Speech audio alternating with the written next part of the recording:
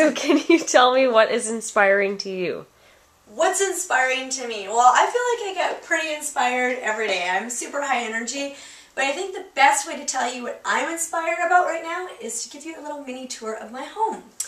So this is my home, and this is my kitchen. There are some dishes in the sink.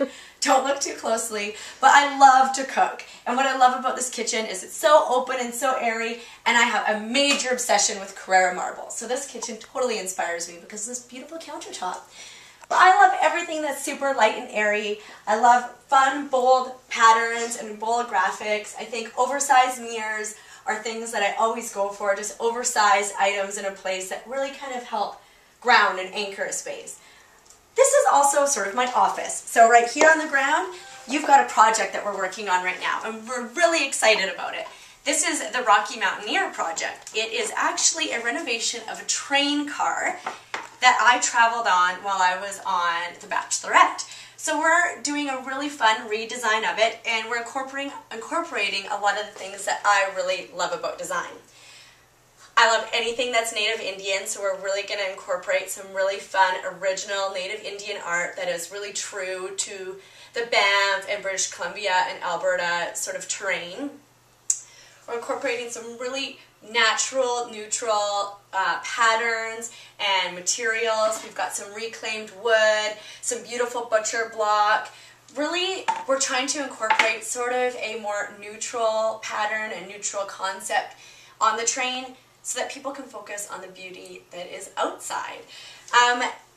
What else in my home do I really love? Well, I've got tons of stuff, and it's all jam-packed inside of all of this built-in storage. So one of the things that inspires me is no clutter. You may see a little clutter here right now, but there's a heck of a lot more behind those doors. On this wall is all of my artwork that is so dear to me. It all has a story, it all has a meaning, and it inspires me every day. From the charcoal drawing that I got in Venice, to the picture of my grandmother and my cousin Tori and I, to the little key that I found on my first trip to New York. Last but not least, the two things I love most about this room is a little pop of color. My new vase that I got from Home Sense for very inexpensive. It was only $35. And right there is my newest baby. And this is a chair that I redid. So this is one of my DIY projects. It was an old brown chair, and I had my dad help me paint it, and I had it reupholstered in this beautiful chartreuse colored fabric. And just ignore this because, as I said, this is my office. So yes, there is a little bit of clutter here. But I think those are all the things that inspire me. Light, airy spaces, the outdoors, a pop of color, natural fabrics, a little bit of art.